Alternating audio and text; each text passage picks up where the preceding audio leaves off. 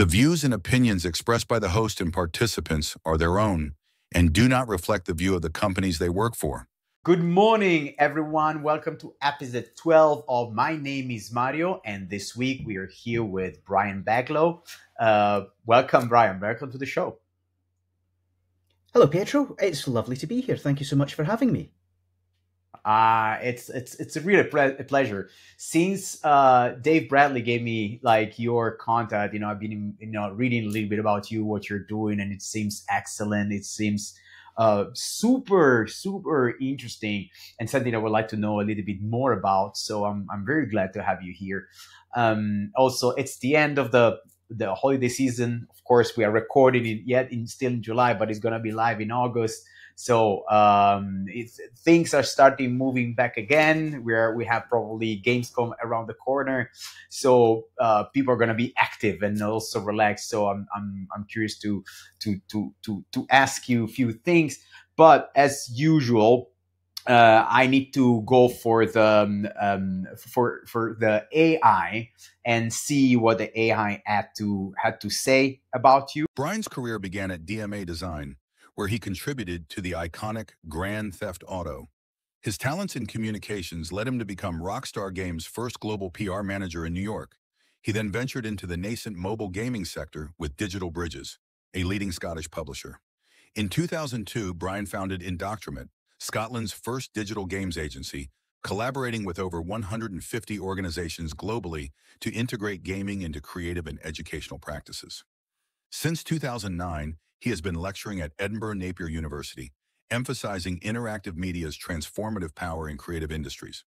Brian also founded the Scottish Games Network in 2004, which has grown into Scotland's key industry body for games. He recently spearheaded Scottish Games Week in 2022, focusing on the games ecosystem's transformational capabilities. Building on this, he is developing a new cluster to position Scotland as a global hub for games education and creation. Additionally, Brian is an expert in applied game technologies and gamification, often consulting for media, tech ecosystem. I had actually forgotten I do some lecturing now and again at Napier. So yes, thank you for reminding me. I must remember to get an invoice in for the last year. But yeah, please do. I had forgotten. And yes, actually, it only goes to show the power of AI. I'm very impressed. Yeah, so I realised just before we logged in to talk to each other that it's 30 years this year since I got into the games industry. I've tried to escape a few times, but I keep getting dragged back. It's this incredible gravity of the sector. Although we're going to talk ecosystem from this point on. Tell me I want to start with one question, right? You say that you want to, so you founded a Scottish Game Network, right? That was in 2004. If I'm not mistaken. And basically you want to put back the Scottish gaming industry, make it become like something more important, like a new hub of gaming, gamification. I don't know. I know that you're very much into gamification, but what does that mean? Why you think Scotland has that potential? That's a big question. This could span several episodes. I'll try and keep it really quick. So Scotland has been a pioneer in games from the late 80s, early 90s. The soul of the home computer revolution here in the UK was the Sinclair Spectrum, which was the original kind of home computer that really kind of broke out and got a lot of families excited about the future of technology. And they were manufactured here in Scotland at the Timex factory in Dundee. And local legend has it that a number of them failed QA or fell off the back of a lorry and ended up in homes across the city. And that really kind of gave Dundee a little bit of a leg up in terms of the sheer number of devices out there. And of course, as soon as you got something like a Sinclair Spectrum, you realised that Dad was not going to be doing the accounts on this. Mum was not going to be storing her recipes. The only useful thing they could do was play games. And all the old magazines at that time came with, big sort of centerfold sections full of basic code. And so you could sit and type in several hundred or several thousand lines of basic and build your own games. So it kind of gave the city a bit of a head start, and that in turn gave Scotland a bit of a head start. And so we've been pioneering. The world's first video games degree was created in Dundee in 1997 by Abertay University. So we've always had this kind of pioneering role. But in the last 10 years, the last sort of maybe 10, 12 years, the evolution of the games ecosystem has accelerated beyond, anything we've known in the past. Games are no longer confined to dedicated hardware, consoles basically. They're now being played on non-dedicated hardware, mostly these things like mobile phones, tablets, etc. And they're being seen alongside the world's biggest software, Facebook, TikTok, Spotify, YouTube, all the big video audio streaming services, the biggest social media networks, and it's completely recontextualized games. And at the same time, the tools and technologies from games are now changing the wider world. So everything coming out of Hollywood at the moment, everything from Disney, whether it's Star Wars, Marvel, is reliant to quite a large degree on virtual production, which relies in turn upon the games engines like the Unreal and Unity engines. Yeah. And this is true across areas like manufacturing, construction, medicine, healthcare, education, etc., etc., etc. So my goal with Scotland is to really join those dots, because globally we still look at the games industry and think it's the stuff that happens on Xboxes, with AAA games being the pinnacle of creative, challenge. Whereas I see games as becoming a far more integrated part of our everyday lives, and more of the digital future being influenced and supported and changed by games. And I want to put Scotland at the forefront of that. Okay. Are there many gamers? Is it like the Scots are avid players, gamers? Games are as popular here as they are everywhere else in the world, Pietro. That's the honest truth. It's not so much the consumer market. It's not the fact that there are so many gamers. It's that we have an industry here, we have an ecosystem here where I can reach out and actually find and identify and bring together all the different people, from government at a national level down into the public sector organisations, through into the education pipeline, the colleges, the universities, and then of course all the studios. Thanks to the Scottish Games Network, I've spent the last 20 years talking to them, supporting them, writing about them, organising events with them. And so pulling them all together and going, listen, guys, this is how the world is changing. We can be at the forefront of this. Yeah. We can be pioneering the ways in which games are changing the world. And for me, that's too big an opportunity to pass up. That sounds well, I understand it. So, and like my experience with Scotland, it's very limited to just, my past employer had a huge office in Glasgow. And for me, it's never been in Scotland, never been there, so I don't really know how it works.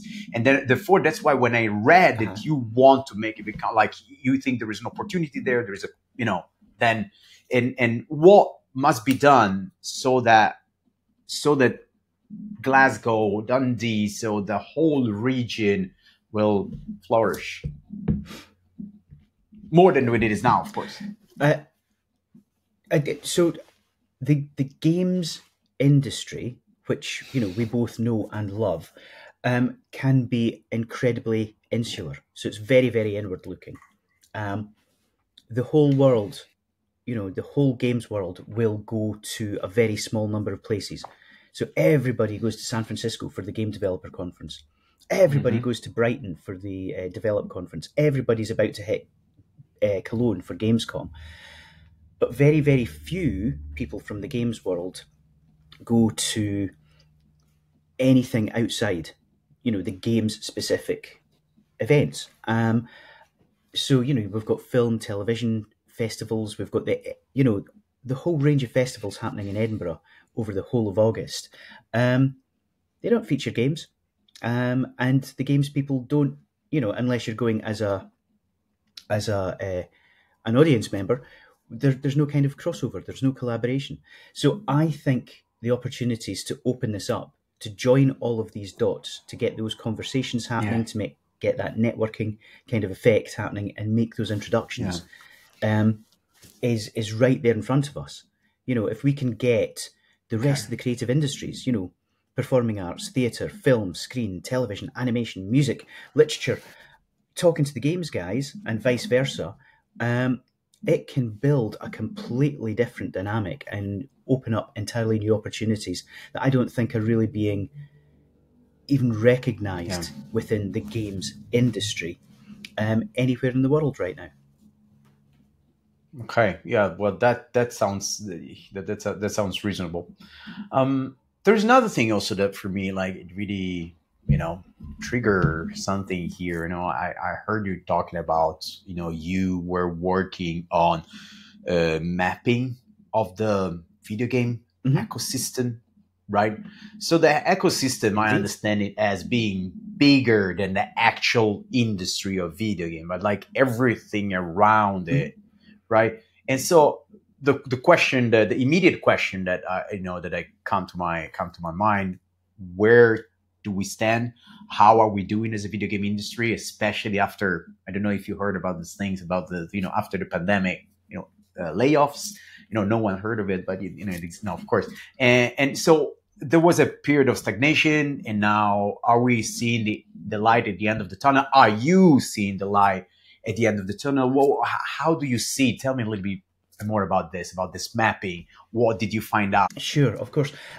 So as strange as it may seem, until 2020, when I kind of stepped back into games after a few years away, we had no idea how big the industry was in Scotland. We had no idea how many studios, the number of people they employed, and we certainly didn't really have any kind of overview of the education pipeline. Everyone kind of knows about Abertay because it was the world's first, but which other universities are offering courses? How many students are studying? How many startups are we getting out the back of it?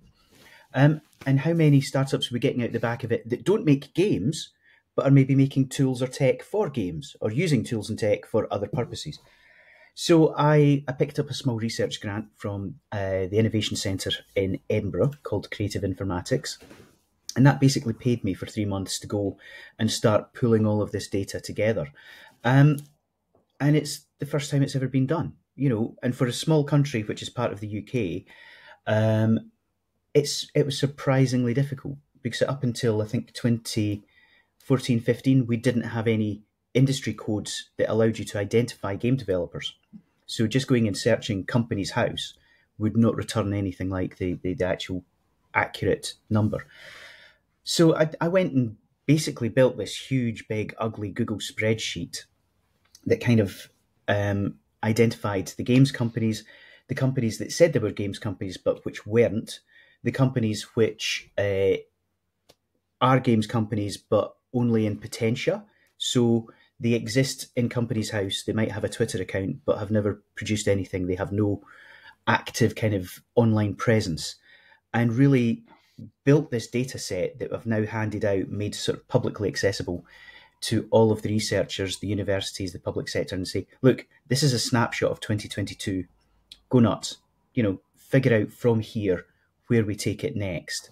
But it's such an important piece of data, such an important set of data, that this can't be a one-off. This can't be a snapshot. This is something that's going to have to be done on a regular basis. And the fact that we know more about the blockchain ecosystem in Scotland or the space sector in Scotland than we do about games is just incredibly short-sighted.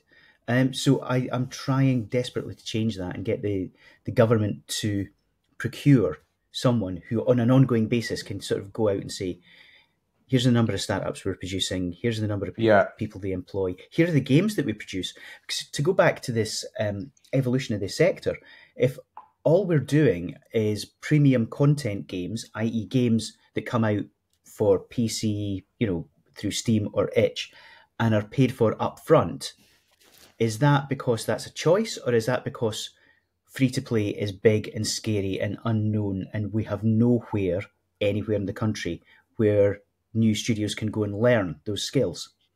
I would suspect the latter, but that's just, my gut instinct at the moment rather than based on hard data.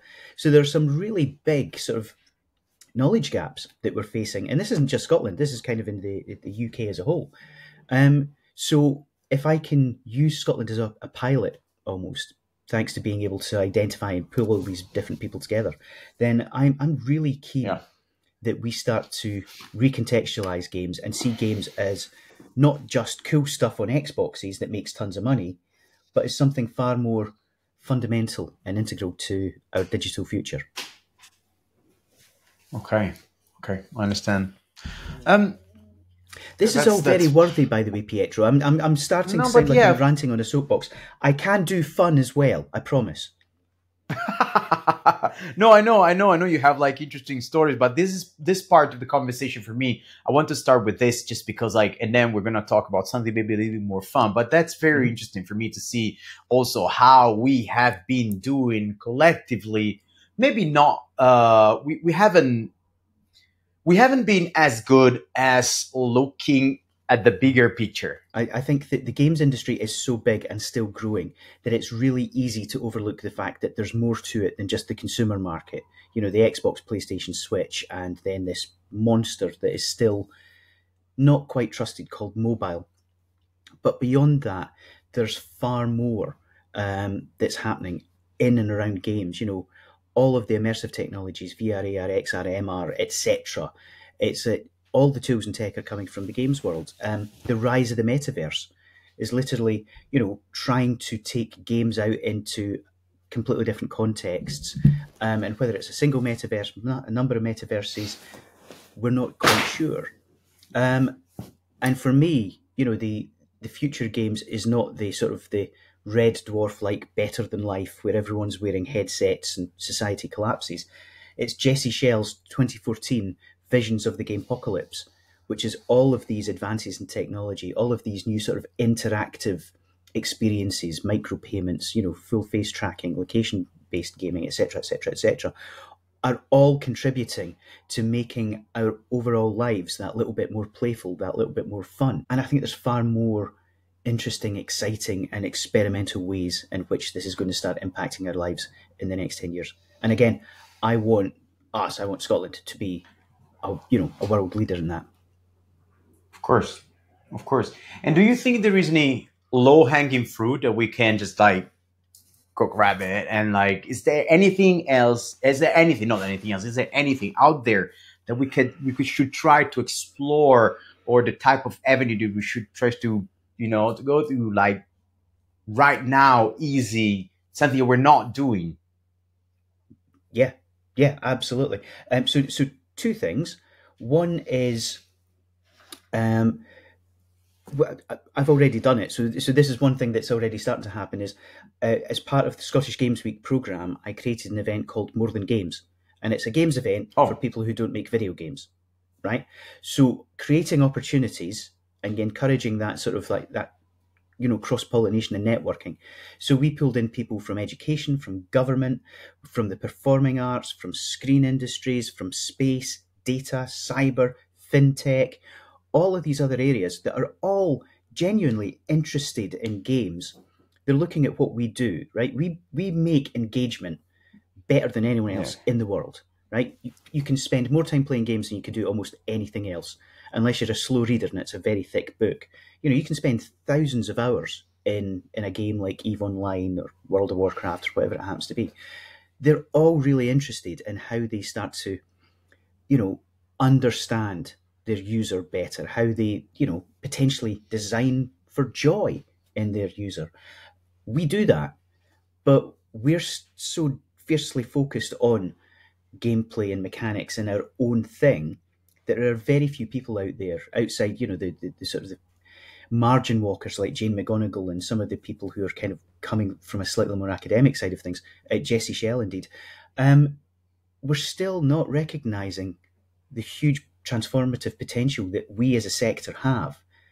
And sitting, writers down with a narrative designer, or sitting, urban planners down with level designers can be a truly wonderful thing. And then the second thing is, in the education pipeline, stop game students just talking to game students. Get the students talking to the marketers, get them talking to the business students, get them talking to, the design students. Just building or just creating students with the technical and creative skill to make a thing with literally no context for how to get that thing out onto the market, how to publish it, how to support it, is not doing us any favors. So just not changing the courses, but just opening it up and getting students from different disciplines and different schools within a university to talk to each other, I think is a fairly simple way to start making some pretty big changes happen quite quickly. Okay. Well, that's sounds like there is something that we can do pretty quickly. And who should attend that conference then? Who's the perfect audience for you? So, damn it! I was going to say it's easy. It's everyone. But that's the get out of jail free card, isn't it, Pietro? So the honest answer is anyone who is interested in learning more about games. So there's space for educators, academics, teachers. There's space for business leaders. There's space for pioneers and tech entrepreneurs and founders from whatever discipline, the whole of the tech sector, the whole of the creative industries, the whole of the education pipeline. If we actually started having serious conversations about how games could be used in the classroom, not just the commercial release games, how do we reimagine education in the 21st century where every single 5 and 6 year old is a gamer? And then, again, to come back to Scotland, when they get to choose computer science in third year at high school, something like 70% of them refuse because it's seen as dull and boring and having nothing to do with games. There's something wrong here. So,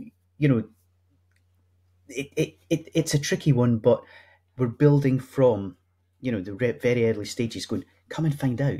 This is not just about the FIFAs and Call of Duties and Grand Theft Autos and Minecrafts. This is about far, far more, from design, playful thinking, everyone loathes the word gamification. I mean, there are a few attempts around, out there, not as many as they should be, but to e-learning and also doing programs and small games for school to learn. But it's always something local in general. There isn't like an attempt to do something like maybe of a bigger scale. But definitely that's one of the, when I asked you, I had this in mind, right? How can we kind of find a liaison, like a point of contact between what kids nowadays love, which is games, and what kids don't really like we also did. I was a terrible, student. I hated it, but I love video games. I remember at the time I was like playing like the first, FIFAs, in the early 90s.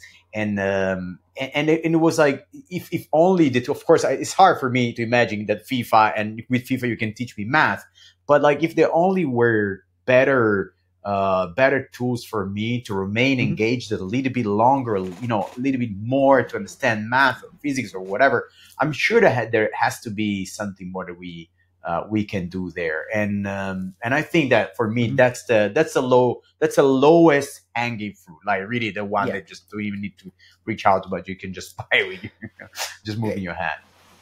Absolutely. I couldn't agree more. And what you're seeing across not just Scotland, but the UK is there are a number of schools and colleges that are now setting up esports labs, so they're getting some fairly, hefty computers, and they're getting, nice desks, chairs, cameras, microphones, and they're using games as an engagement tool for kids that don't necessarily engage well within a classroom and within sort of the traditional learning process. Now that's fine, but esports and games or game development are not the same thing. And I think this is another area of deep misunderstanding when it comes to schools and the organisations that support schools, the public sector bodies. Because they talk about games and esports, but I don't think they actually understand games is design, development, production, and publishing of, mostly new intellectual property, or, we can take it down into work for hire, separate argument. Whereas esports is professionally or competitively playing video games or organising events and streaming those competitions. Totally different skill sets. They run parallel. You can't have esports without games, but the career outcomes, the the value add to the economy, it's the long-term prospects are totally different. So I'm all in favour of esports labs, but again, I think we need that kind of connected thinking, which is once we've got them in, once we've got them playing, how do we then take them forward and give them the tools and the sort of the skills to create on their own? So we've kind of taken that first little step, but how we actually build out the next steps is, again, I don't think we're there yet. How's the Scottish Game Week doing? Well, 2024, what can I say? Nobody in the games industry is having fun in 2024. So in the next sort of week, by the time this comes out, it'll all be out there and official. So in 2024, we are hitting pause. There has been an awful lot of upheaval. There has been an awful lot of uncertainty. In Scotland, we tapped into Scottish Government funding in 2022 and 23. In 2024, we've had some shenanigans, chaos, upheaval in Scotland and the wider UK, which meant that things got pushed back and pushed back. So what we're doing is we're pausing for 2024, coming back in 2025, bigger, better, faster, more, with something beautiful, interactive, engaging, and fun. Something that I think will redefine the way you think about games and games events. At least that's the plan. So, yeah, simultaneously, a bit sad, but also it means I can take a week off with my 7-year-old with a clear conscience at the beginning of August. And also it gives me well over a year to plan 2025. I've also got to write this national strategy for video games. So that's keeping me a little bit occupied as well. National strategy for video games? Yes. Okay. Did I not mention? So at the tail end of Scottish Games Week last year, there was a whole group of people from across the industry who sat down with the Deputy First Minister of Scotland, really to outline a lot of the things we've been talking about this morning, to say, look, games are not being supported, right? We kind of fall into the cracks. We're not tech, so we're not, none of the work that you're doing, none of the support and infrastructure you're putting in place applies to us. We're absolutely, definitely not screen in Scotland. The rest of the UK, games are a screen business or a screen industry. We're not in Scotland. And while we're technically part of the creative industries, we're not really well known or understood or seen as anything outside the AAA market. So we could do better. And so we sat down, we gave a whole presentation, did a Q&A with the Deputy First Minister, the Innovation Minister. And at the end, we had a list of asks, not demands, but asks. And it was Shona Robertson, the Deputy First Minister, who basically said, right, that one there in the middle, a national strategy for video games, let's start there. So I have the backing of the Scottish Government to go out and look at this national strategy for video games. And so what I'm doing at the moment is I'm writing an action plan, which is a much shorter document in government terms. Well, maybe the combination of what you're doing now, like on a national scale, together with the pause that the Scottish Game Week is having this year, maybe all this is gonna give you like more time to do something better, stronger, more interesting, more entertaining for next year. I can only imagine by next year, after having a break of 1 year, you can only put together so many ideas, so many things. So probably it's going to be even more interesting to go to. I think so. My hope is that this can be, transformative. This can be something that really starts to have an impact. And it doesn't have to be huge policy things, create a ring-fenced fund to create new intellectual property. It can be quite small things, like getting the government to use its power to convene people and get the right people in the room. Agree on a set of definitions. This is what games is. This is what games are. I beg your pardon. This is what esports is.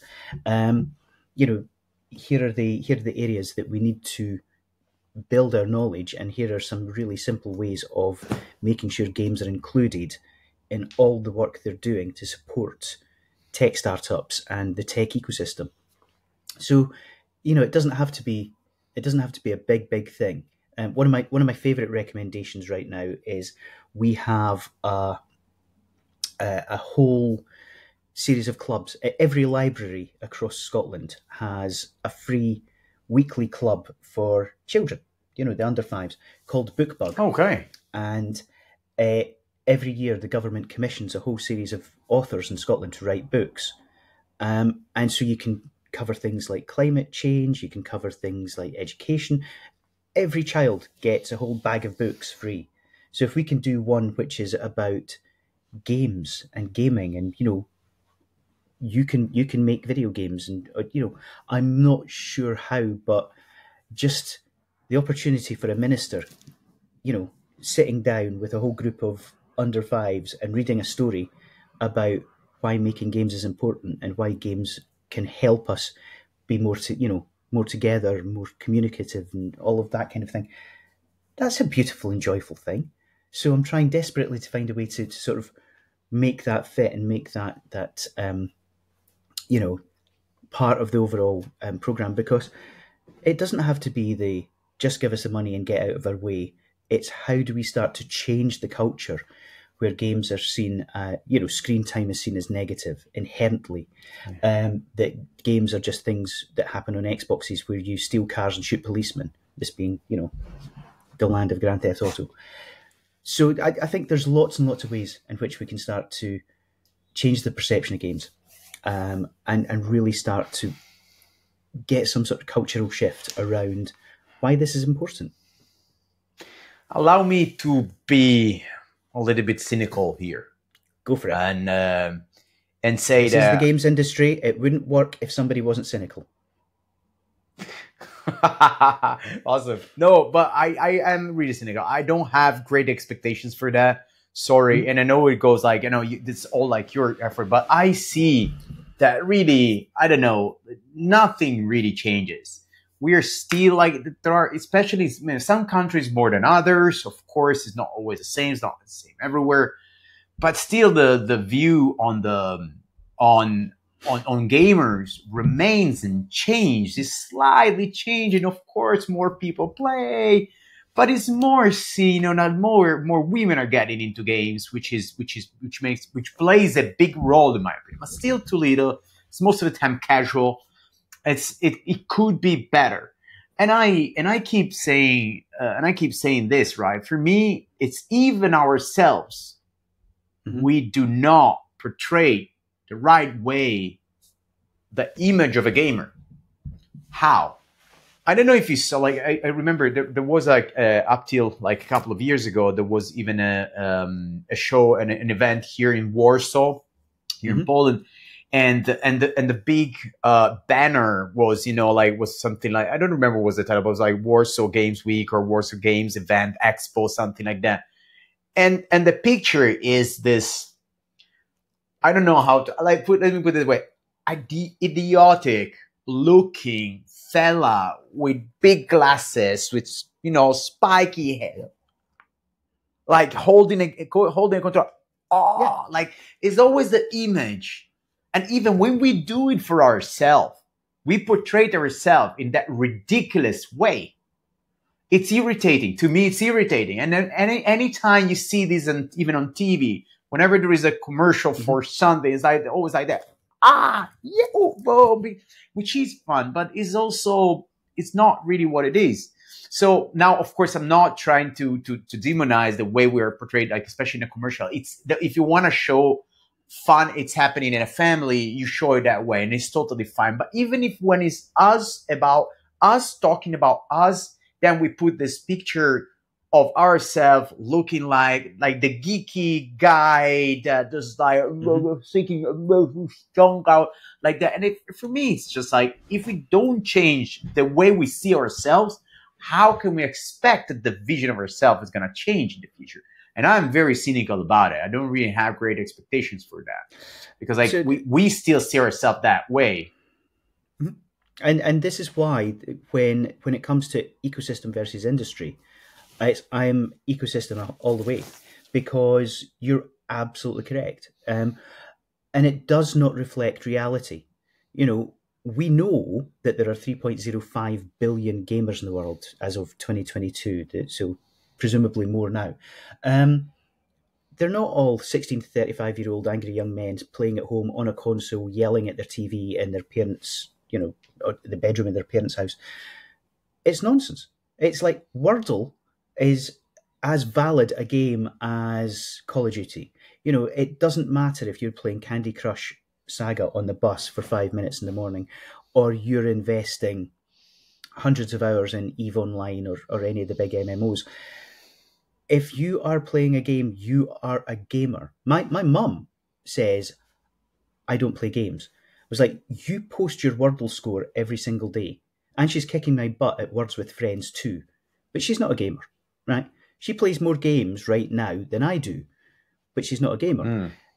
And so this very kind of cliched reductionist view of gamers is entirely our fault. We've not only allowed ourselves to be portrayed like that, and in some cases encouraged it, but we've not moved beyond it. We've not sort of challenged it, and this is pretty much global. But it's treated differently in different countries. In Japan, otaku culture is just seen as pretty much very mainstream. And the reality is, so many people are now playing games. Every NFL star is probably playing NFL at home. Every Premier League footballer is probably playing, was it EA Football at home or Football Manager. Every fashion model is probably playing something on their phone when they're, in business class jet setting to Paris. We're all gamers, right? But the cliche, the stereotype has become so ingrained that it's going to be really hard to shift. Well, deep down, I hope you're right, and I hope we're going to manage. I don't know. It's just hard for me to believe we're gonna do something better. And plus, and then there are also, you live in a country that in a way is privileged, in my opinion, because I think that there is a completely different view of the gamers in your country. But if you come to a country where I live currently, it's that type of stereotype of the geeky gamer that it does nothing useful if it stays like 1 hour and a half playing a video game. It's in here. It's still a thing for a lady might tell you, you play a game. Oh, that's a thing for boys. That's still super normal to hear it. It's incredible. So I agree. But yeah, I agree. It does change and it does vary, but we as an industry have allowed this to kind of dominate, and because we're so insular, so self-reflective, the games industry talks about the games industry.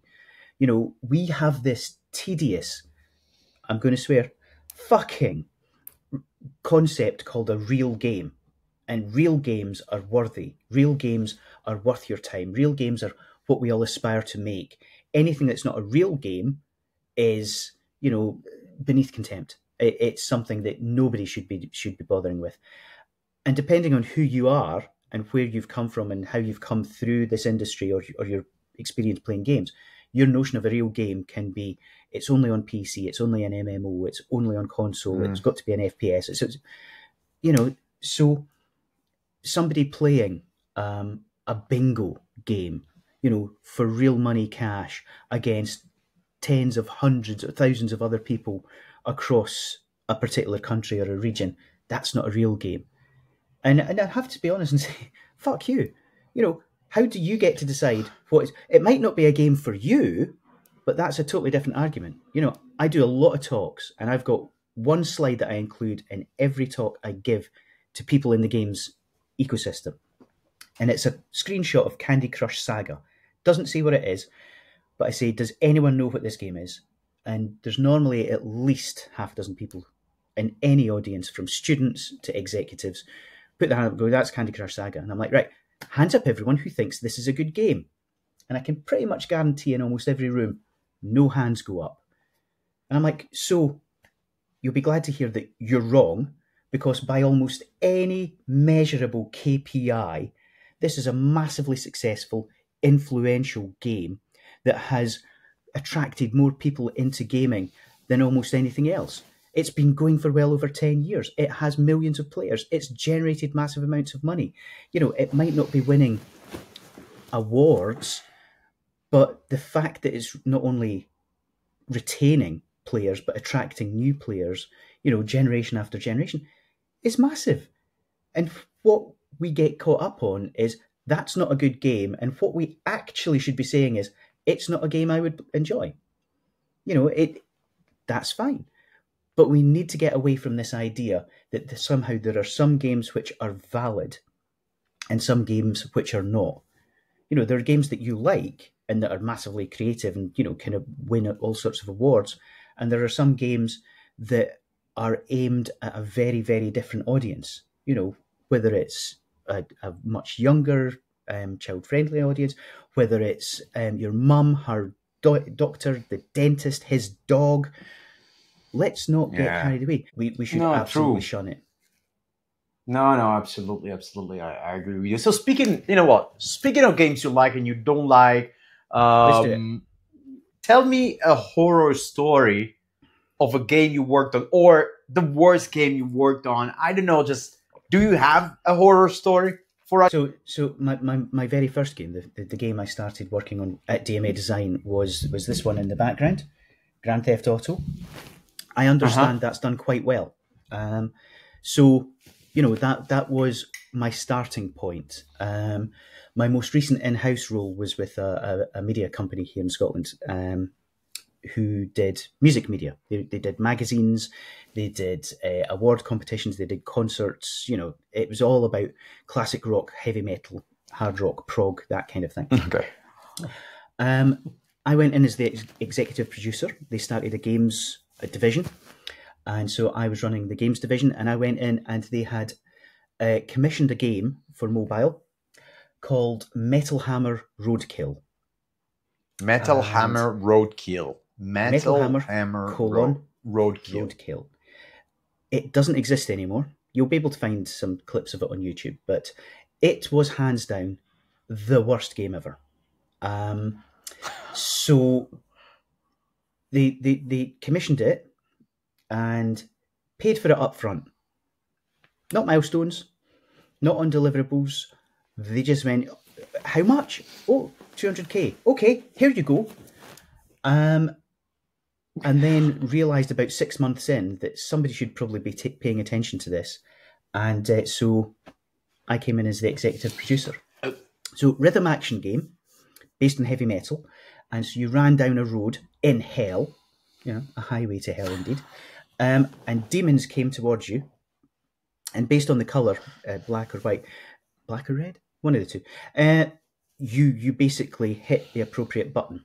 And it was all synced to the music. And it was a whole bunch of heavy metal, hard rock tracks from well-known artists. So by the time I joined the company, that was in place. That bit was there. But the timing was really off and it was laggy as hell and it just wasn't great. So sat and played it and reviewed it and kind of went back to the development studio and said, okay, based on that build, here's what needs to happen. And they came back and went, we're not sure what you mean. I went, well, it doesn't work and it crashes and it's really laggy and there's a whole bunch of things. And going through each individual track, here are the issues. And they went, we don't understand, we're finished. I went, what do you mean you're finished? And they went, well, we're out of money. And I went, that's not how this works.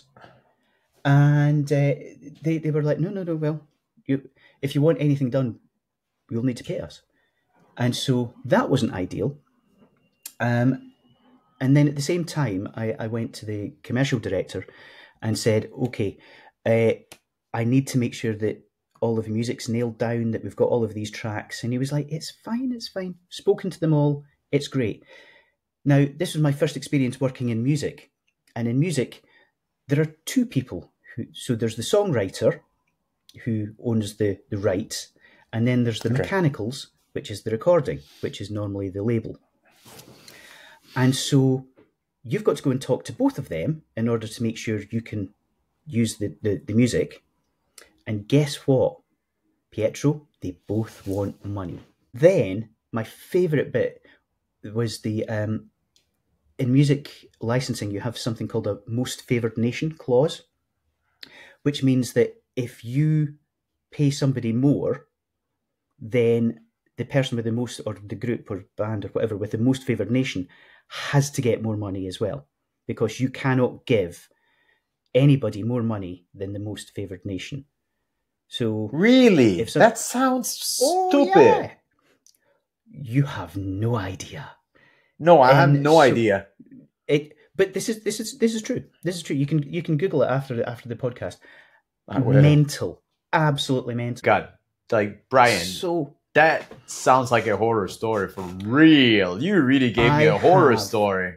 I have a whole book of this kind of shit. I haven't even covered.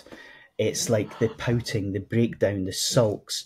There was a confrontation at the Game Developer Conference, but I need about 3 people to die before I can really sort of drill into that. Otherwise, I'll just. But this story sounded like the pinnacle story of everything that can go to shit. Everything that could possibly have gone wrong. Yeah, pretty much went wrong. Before we close, another thing, we have like very limited time, so let's be mindful of the time. I know you call yourself you're exploring an alternative way of being a father, so alternative fatherhood. Tell everyone, because I want everyone to know a little bit more. Brian. I was about to call you Brian Baglow. Is that Brian? Happens all the time. I mean, Brian, from a personal point of view, thank you for the horror story. Now, what does it mean being an alternative fatherhood? Like exploring that avenue. So essentially, I have 2 grown-up kids who I love and adore. I also have a 7-year-old. And I made a conscious decision this time around to be far more fun and engaged dad, and just basically use it as a way to avoid growing up. So I go everywhere with my son. We go to the park, I'm playing in the park. If there's a climbing frame, we're climbing on the climbing frame. If it looks like it's really nice, so I live on the east coast of Scotland, on the right across the road from a beach. If he arrives and it's really nice and calm and sunny, we're in the water. It's if we go to the beach and we don't, step off the beach wet, sandy, soaked and happy, something's going wrong. So the whole point is just getting involved. It's like, I'm 53. I don't want to be the guy sitting at the edge of the park with my phone, checking emails and going, yeah, just go and play, amuse yourself. I get to go have fun and play games and do all of these cool things, and it does include video games. It's we're learning Minecraft together. I'm exploring the outer limits of the extraordinarily poor parental controls in Roblox. Just to make sure I know what's what. But I'm introducing them to so many of the games that I loved growing up. It's a beautiful thing. Yeah. Well, just to chime on that one you were saying, but and then we close. This summer, I spent my usual 3 weeks in Italy. I always go there on holiday. I think it's the best place in the world to go on holiday. On holiday, not to live there, just on holiday. But and then I discovered that I have big time claustrophobia. So I was with my daughter, of course. Thank God, it was also my family. So my wife was there. So we went to Osimo, which is in a small town in the Marche region, and there was basically a city underneath land. So really, I don't know how to call it. So really, went down like 20, 30, 40, 50 meters. So I just, we started there was a guided tour. So we go down and after the first 50 meters, so the guide stops and starts talking, and I feel something coming. I was like, hey, control your reactions. It's okay. And there was these tunnels that were going, and you were seeing. And my daughter was there in the front, standing in front of the guy, like, yeah, let's go. And I was like, and thank God it was my wife was there, because after we did like another 50 meters, I had to run backwards, like exactly like you were like running, with my hands in the air. And then I skipped the guy too. But my daughter was down there, and that is something that I really wanted to do with her. But anyway, thank you, Brian, for sharing that type of, thank you for sharing like the part of your personal life, the horror story, everything about the Scottish industry, the video game industry as an ecosystem, not just as an industry. So thank you very much. Unfortunately, this is all the time that we have today for Brian. But hey, big round of applause for you and for everything you're doing. And thank you, by the way, for what you're doing and for being here to this show. Thank you very much, Brian. Pleasure. It's been a total joy talking to you, Pietro. I really enjoyed it. And I'll have to return the favour. I've got a new podcast starting up called More Than Games, which you'll be hearing about at some point soon. So I may be able to return the favour and get you on at some point soon. Bam, bam, bam. Done it. I'm going to be there. So thank you, everyone, for this show, and see you next time.